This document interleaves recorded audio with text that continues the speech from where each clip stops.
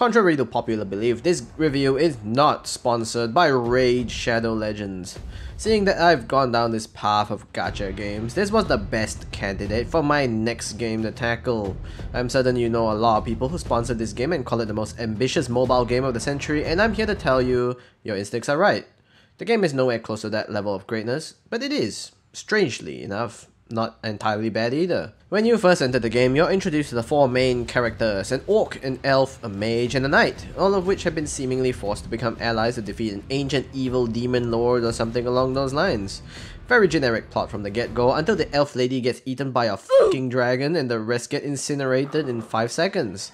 I'm actually not gonna lie, that was actually a pretty damn well choreographed opening sequence until Arbiter from Halo 3 tells you she can only revive one of them to become your starter. Arbiter, what the fuck? I want the big titties. No way, Chief, I'm taking the big guy cause he looks strong. Fuck you, Arbiter, you suck. According to some very nice people in the chat, I joined in at a wonderful time during a 7-day login campaign that gives me the 5-star ARTAK, who I will have to simply wait for 7 days before going into. The first time you head into the loot box opening to get new characters, you'll find out that you can't simply roll gacha like any other Japanese, Korean or Chinese gacha game. You need to buy the actual crystals with your wallet, some of which come with increased SSR chances. And Raid Shadow Legends, in those 5 minutes of gameplay, have already defeated every single gacha game I've played, from FGO to Honkai Impact to Genshin Impact, as the worst gacha I have ever witnessed. The story is bare bones, with a small cutscene that plays at the end of each level after the first one, which follows the same trend of being sent out to a new location, followed by introducing the monsters in the location and then having you fight through about 10 stages of monsters to go to the next location. And surprisingly enough, for this seriously short story segments, they actually had me intrigued enough to actually continue the story.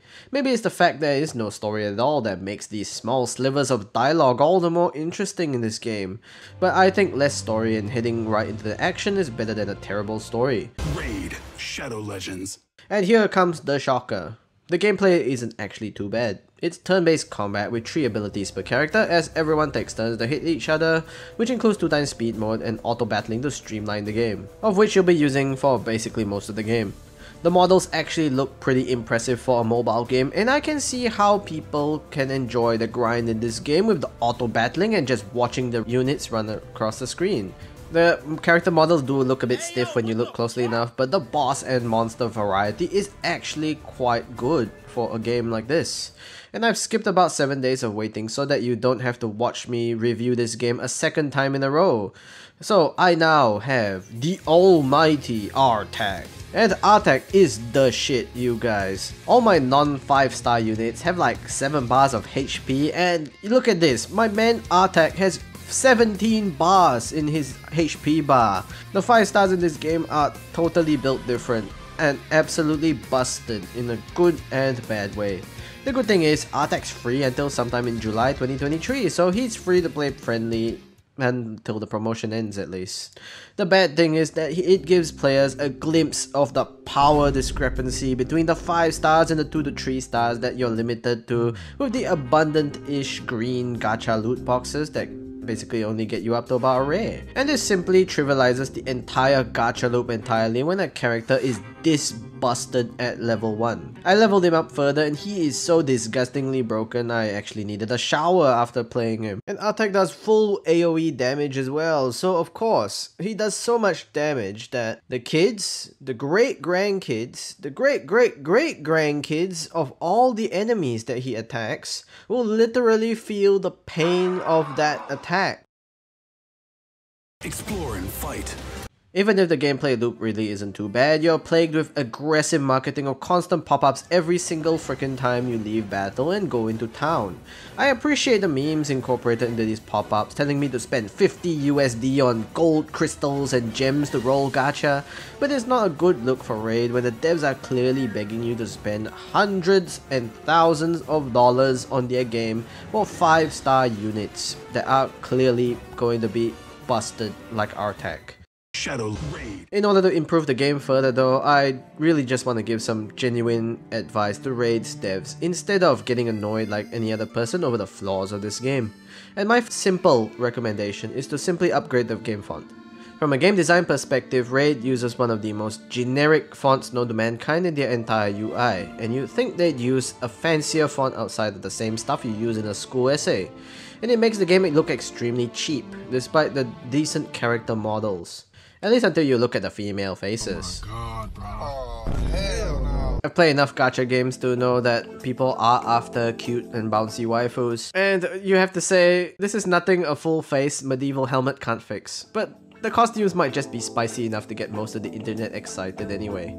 Raid. It even costs in-game currency, the coins, to take off armor pieces, or they can be destroyed at no cost. Not a huge problem at first glance, but it's a lot worse when you think about it. It's like telling someone they need to pay $5 to take off their clothes and wear new ones, or simply let their old clothes disintegrate into dust the moment they try to take it off. Also, watch me burn through 300,000 coins in the span of 2 minutes on enhancements that have a chance of failure, because it reminds me of the good days of Elsword and failing weapon enhancements, which reminds me, if you do want me to talk about Elsword someday, do let me know as well. It's just plain obvious that they're trying to burn out your coins so that you can buy more with your wallet, since coins can even be bought with your credit card. Legends. Shadow Raid. You already know the verdict's gonna be low though, but how low can it get? About 3 out of 10. Raid Shadow Legends is an average game, pulled down a couple of points by its monetization design, aggressive marketing of overpriced microtransactions, and a worse gacha than even the likes of the worst gachas known to mankind, like Genshin and Fate Grand Order. To be seriously honest, Raid, if not for how many times I've seen you advertise a gem pack for 50 plus USD or more, I'd otherwise have given Raid about a 5 out of 10 as a fairly average game with some seriously decent models and gameplay loop that actually surprised me. And it still continues to surprise me even as I discover new areas in the game and bosses with crazier designs. I guess you really do get what you pay for in the end, which is the silver lining of this game as far as getting SSR units goes, but I would 100% play something else. I've just looked back at my records and I found I've spent about maybe a total of 500 USD on FGO in the entire 6 years of playing, and I've got about easily 30 plus SSRs in the game. Raid gives a single golden loot box with a 13% chance for an SSR for the price of up to even 30 to 40 USD based on the cost. If you do the math, I'd have to recommend FGO over Raid any day. Because if FGO is the worst of the gacha hells I've seen so far, then Raid has to take the crown as the new king of gacha hell.